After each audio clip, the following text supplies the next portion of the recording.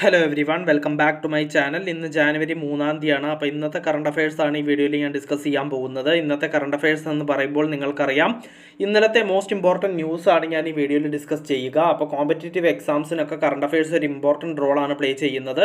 ആ current affairs സെക്ഷനിൽ നല്ല മാർക്ക് സ്കോർ ചെയ്യണമെങ്കിൽ നമ്മൾ റെഗുലറായിട്ട് കറണ്ട് അഫയേഴ്സ് പഠിക്കുകയും വേണം, അത് റിവൈസ് ചെയ്ത് പോവുകയും വേണം. അങ്ങനെ ചെയ്താൽ മാത്രമേ നമുക്ക് കറണ്ട് അഫയേഴ്സ് സെക്ഷനിലും മറ്റുള്ള സെക്ഷനിലൊക്കെ ഉള്ള പോലെ തന്നെ നല്ല മാർക്ക് സ്കോർ ചെയ്യാൻ സാധിക്കുകയുള്ളൂ.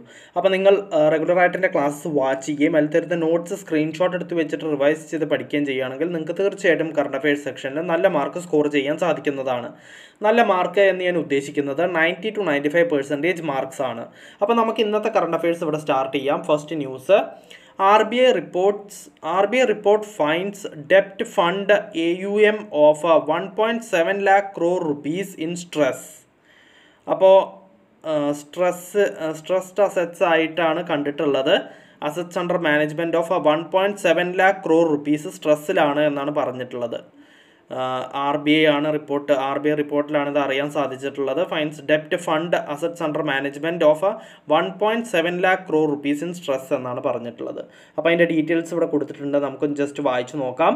The study conducted by the SEBI has revealed that 1.7 lakh crore rupees of asset under management of open-ended debt schemes of 17 mutual funds were under stress as of September quarter. അപ്പോൾ September ക്വാർട്ടറിൽ കണക്കെടുക്കുമ്പോഴാണ് ഈ 17 mutual ഫണ്ട്സിൻ്റെ open-ended ഡെപ്റ്റ് schemes of 17 mutual funds സ്ട്രെസ്സിലാണ് എന്ന് കണ്ടെത്തിയിട്ടുള്ളത്. Total 1.7 lakh crore rupeesൻ്റെ assets under management ആണ് സ്ട്രെസ്സിൽ കിടക്കുന്നത്. അപ്പോൾ അതിൻ്റെ ബാക്കി ഡീറ്റെയിൽസ് ഇവിടെ കൊടുത്തിട്ടുണ്ട്, നിങ്ങൾക്കിത് വായിച്ചു നോക്കാം. നിങ്ങളിതിൻ്റെ സ്ക്രീൻഷോട്ട് എടുത്ത് വെച്ചിട്ടുണ്ടാവും എന്ന് കരുതുന്നു. നമുക്ക് നെക്സ്റ്റ് ന്യൂസിലേക്ക് കടക്കാം. Prime minister Modi ഇനോഗ്രേറ്റ്സ് A new terminal building of Tiruchirappalli airport. അപ്പോൾ പ്രൈം മിനിസ്റ്റർ മോദി പുതിയ terminal building of Tiruchirappalli airport inaugurate ചെയ്തു എന്നാണ് പറഞ്ഞിട്ടുള്ളത്. അതിൻ്റെ ഡീറ്റെയിൽസ് ഇവിടെ കൊടുത്തിട്ടുണ്ട്. അതിൻ്റെ ടോട്ടൽ കോസ്റ്റ്, ഡെവലപ്പ് ചെയ്ത കോസ്റ്റ് എന്ന് പറയുന്നത് 1100 കോടി രൂപയാണ്. അതിൻ്റെ ബാക്കി ഡീറ്റെയിൽസ് ഇവിടെ കൊടുത്തിട്ടുണ്ട്, നിങ്ങൾക്കത് വായിച്ച് നോക്കാം. നിങ്ങളിതിൻ്റെ സ്ക്രീൻഷോട്ട് എടുത്ത് വെച്ചിട്ടുണ്ടാവും എന്ന് കരുതുന്നു. നമുക്ക് നെക്സ്റ്റ് ന്യൂസിലേക്ക് കടക്കാം. France and Germany to provide 100 million euros finance for Amrit mission. അപ്പോൾ ഫ്രാൻസും ജർമ്മനിയും കൂടിയിട്ട് 100 million euros ആണ് ഫിനാൻസ് കൊടുക്കാൻ തീരുമാനിച്ചിരിക്കുന്നത് അമൃത് മിഷന് വേണ്ടിയിട്ട്. അപ്പോൾ അതിൻ്റെ ഡീറ്റെയിൽസ് നമുക്കൊന്ന് വായിക്കാം. France based development agency AFD and Germany's KfW bank are in talks with India to provide financing of 100 million euros to fund the countries urban infrastructure plan Amrit mission. അപ്പോൾ France based കമ്പനിയായ development ഏജൻസിയായ AFDയും അതേപോലെ ജർമ്മനിയുടെ KfW ബാങ്കുമാണ് ഇപ്പോൾ Indian ഗവൺമെൻറ്റായിട്ട് ടോക്സിലുള്ളത്. അപ്പോൾ അവർ 100 million euros fund ചെയ്യാനാണ് അവർ ഇപ്പോൾ സംസാരിച്ചുകൊണ്ടിരിക്കുന്നത്. അത് അർബൻ ഇൻഫ്രാസ്ട്രക്ചർ പ്ലാനായ അമൃത് മിഷന് വേണ്ടിയിട്ട് ഇത്രയും ചിലവാക്കാനാണ് അവർ തീരുമാനം എടുത്തിട്ടില്ല, ഇപ്പോൾ ടോക്സിലാണ് എന്നാണ് പറഞ്ഞിട്ടുള്ളത്. അതിൻ്റെ ബാക്കി ഡീറ്റെയിൽസ് ഇവിടെ കൊടുത്തിട്ടുണ്ട്, നിങ്ങൾക്കിത് വായിച്ചു നോക്കാം. അമൃത് സ്റ്റാൻഡ്സ് ഫോർ, അമൃത്തിൻ്റെ ഫുൾ ഫോം ആണ് ഈ പറയുന്നത്, Atal mission four rejuvenation and urban transformation. അതാണ് അമൃത് എന്ന് പറയുന്ന മിഷൻ്റെ ഫുൾ ഫോം. അപ്പോൾ നമുക്ക് നെക്സ്റ്റ് ന്യൂസിലേക്ക് കടക്കാം. RBI issues guide lines on bank classification of unclaimed deposits. അപ്പോൾ 100 days 100 pays എന്നൊക്കെ പറഞ്ഞിട്ടുള്ള ക്യാമ്പയിനാണ് ലോഞ്ച് ചെയ്തിട്ടുള്ളത്. ജൂണിലാണ് ലോഞ്ച് ചെയ്തത്. പിന്നെ ഇപ്പോൾ RBI ഗൈഡ് ലൈൻസ് ആണ് ഇഷ്യൂ ചെയ്തിട്ടുള്ളത്. Bank classification of unclaimed ഡെപ്പോസിറ്റ്സിൻ്റെ bank ക്ലാസിഫിക്കേഷനുള്ള guide lines ആണ് RBI ഇപ്പോൾ ഇറക്കിയിട്ടുള്ളത്. അതിൻ്റെ ഡീറ്റെയിൽസ് ഇവിടെ കൊടുത്തിട്ടുണ്ട്, നിങ്ങൾക്ക് ഇത് വായിച്ചു നോക്കാം. The dead line for the scheme which was on September 8 has now been extended to 1st April 2024 extend ചെയ്തിട്ടുണ്ട് എന്നാണ് പറഞ്ഞിട്ടുള്ളത്. അപ്പോൾ നിങ്ങളിതിൻ്റെ സ്ക്രീൻഷോട്ട് എടുത്ത് വെച്ചിട്ടുണ്ടാവും എന്ന് കരുതുന്നു. നമുക്ക് നെക്സ്റ്റ് ന്യൂസിലേക്ക് കടക്കാം. India's mineral production up 13.1% in October 2023. അപ്പോൾ ഇന്ത്യയുടെ മിനറൽ പ്രൊഡക്ഷൻ അപ്പ് ആയിരിക്കുകയാണ് 13.1%. അപ്പോൾ 13.1% ഇൻ ഒക്ടോബർ 2023 ഒക്ടോബർ മാസത്തിൽ ഇന്ത്യയുടെ മിനറൽ പ്രൊഡക്ഷൻ അപ്പ് ആയിരിക്കുകയാണ് 13.1% എന്നാണ് പറഞ്ഞിട്ടുള്ളത്. അപ്പോൾ 9.4% ആയിരുന്നു April to October last year ഉണ്ടായിരുന്നത്. ഇപ്രാവശ്യം 13.1% same month last year compare ചെയ്യുമ്പോൾ കൂടിയിട്ടുള്ളത്. അപ്പോൾ നിങ്ങൾ ഇതിൻ്റെ സ്ക്രീൻഷോട്ട് എടുത്ത് വെച്ചിട്ടുണ്ടാവും എന്ന് കരുതുന്നു. നമുക്ക് നെക്സ്റ്റ് ന്യൂസിലേക്ക് കടക്കാം. India and Pakistan exchange list of nuclear installations under 1988 bilateral pact. അപ്പോൾ ഇന്ത്യയും പാകിസ്ഥാനും എക്സ്ചേഞ്ച് ചെയ്തിരിക്കുകയാണ്. അതിൻ്റെ ഡീറ്റെയിൽസ് നമുക്ക് വായിക്കാം, എന്നാൽ കൂടുതലായിട്ട് മനസ്സിലാക്കാൻ സാധിക്കും. India and Pakistan exchanged a list of their nuclear installations under a bilateral pact signed in 1988 and came into force in 1991 that prohibits the two countries from attacking each other's atomic facilities.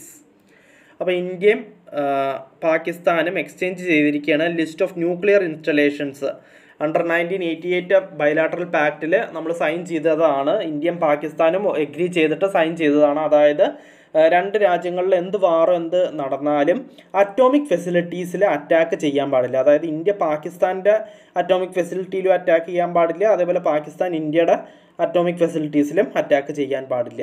അപ്പോൾ അതിൻ്റെ വൾണറബിലിറ്റീസൊക്കെ കണക്കിലെടുത്തുകൊണ്ടാണ് ഇങ്ങനൊരു പാക്റ്റിൽ ഇന്ത്യയും പാകിസ്ഥാനും ഇപ്പോൾ 1988 തൊട്ടിട്ട് ഈ ഒരു agreement sign ചെയ്തിട്ടുള്ളത്.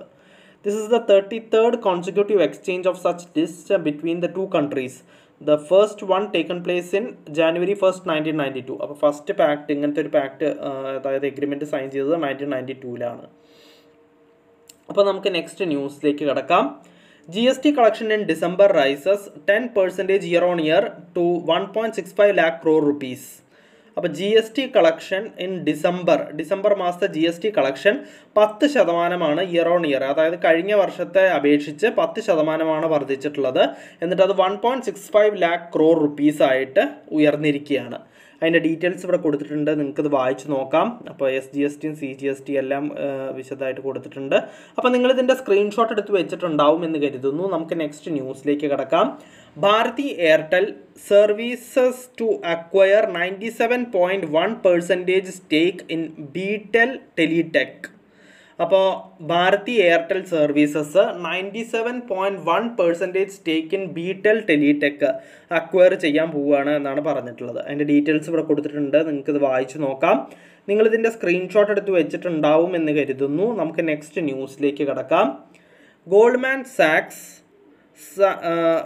സാക്സ് കട്ട്സ് ഇന്ത്യാസ് CAD ഫോർകാസ്റ്റ്, സീസ് ഇംപ്രൂവിങ് എക്സ്റ്റേണൽ ബാലൻസസ്.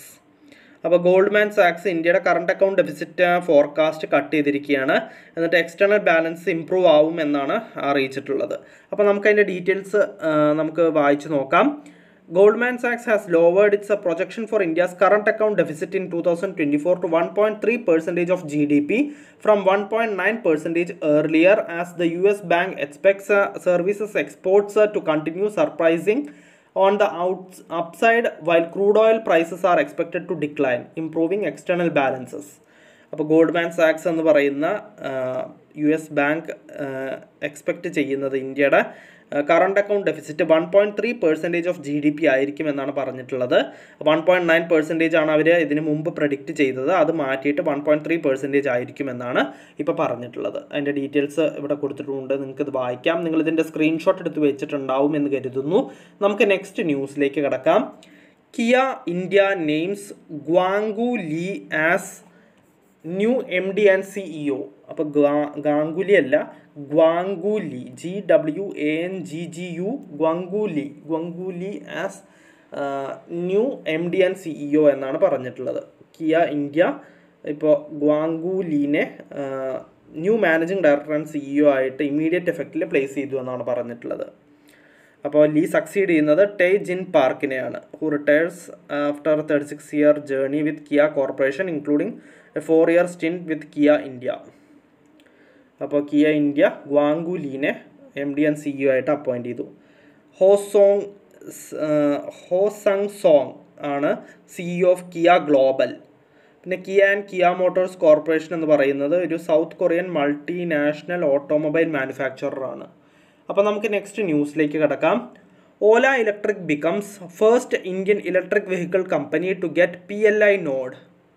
അപ്പോൾ പ്രൊഡക്ഷൻ ലിങ്ക്ഡ് ഇൻസെൻറ്റീവ് സ്കീം അതിൻ്റെ അപ്രൂവൽ കിട്ടുന്ന first Indian electric vehicle company ആയിരിക്കുകയാണ് ഓല ഇലക്ട്രിക് എന്ന് പറയുന്ന company.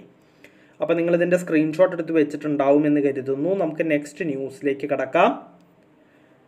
Chadian opposition leader, Chad എന്ന് പറയുന്നത് ഒരു രാജ്യമാണ്, അപ്പോൾ Chadian opposition leader success മാസ്ര appointed transitional prime minister. അപ്പോൾ ട്രാൻസിഷണൽ പുതിയൊരാൾ വരുന്നതിൻ്റെ ഇടയിലുള്ള പഴയ ആൾ പോവുകയും ചെയ്തു, പുതിയ ആൾ വരുന്നതിൻ്റെ ഇടയിലുള്ള ആ ഒരു time പീരീഡിലേക്കുള്ള transitional പീരീഡിലേക്കുള്ള prime മിനിസ്റ്ററായിട്ട് Chadian opposition leader success മാസ്രയെ appoint ചെയ്തു എന്നാണ് പറഞ്ഞിട്ടുള്ളത്. അപ്പോൾ അതിൻ്റെ ഡീറ്റെയിൽസ് ഇവിടെ കൊടുത്തിട്ടുണ്ട്. ചാഡ്സ് transitional president general Muhammad Idris ദെബി ഇറ്റ്നോ appointed former opposition leader success മാസ്ര as A prime minister. മാസ്ര will replace Saleh കെബ്സാബോ who along with his government resigned on December 29th following the promulgation of new constitution. Masra will serve through the transitional to civilian rule. അപ്പോൾ മാസ്ര transition period serve ചെയ്യുമെന്നാണ് പറഞ്ഞിട്ടുള്ളത്. Chad എന്ന് പറയുന്ന രാജ്യത്തിൻ്റെ ക്യാപിറ്റലാണ് N ജാമേന. N D silent ആണെന്ന് തോന്നുന്നു.